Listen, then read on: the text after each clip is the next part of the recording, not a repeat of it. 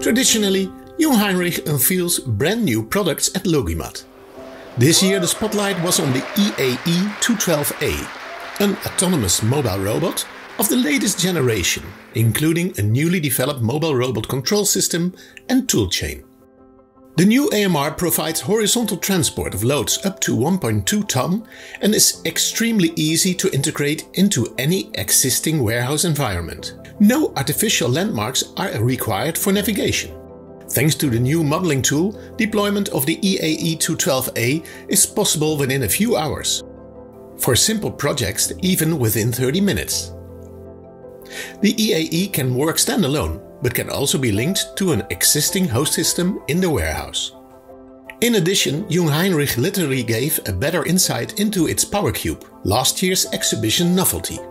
The bin storage system operates from the bottom, offering numerous advantages ranging from higher capacity, no restrictions for roof shapes or strict floor requirements. Thanks to its fully exposed setup, the Power Cube again attracted a lot of attention. As automation is the future, Jungheinrich demonstrated its automated transport and storage system as it works at Dutch company ProDrive in Son.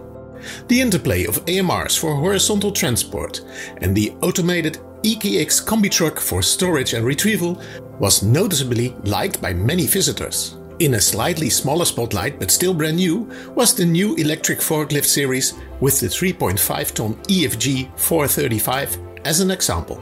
The fully decoupled cabin provides extra comfort. The foot space has been increased and the roof pillars have been narrowed for extra all-round visibility. The area of the panoramic roof is larger and thanks to the camera system, visibility behind the truck is also optimal.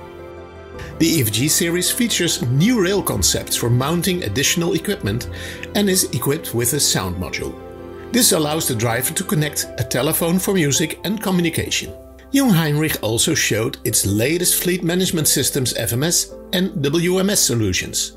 In short, no wonder the LogiMAT stand in Stuttgart was very busy for 3 days.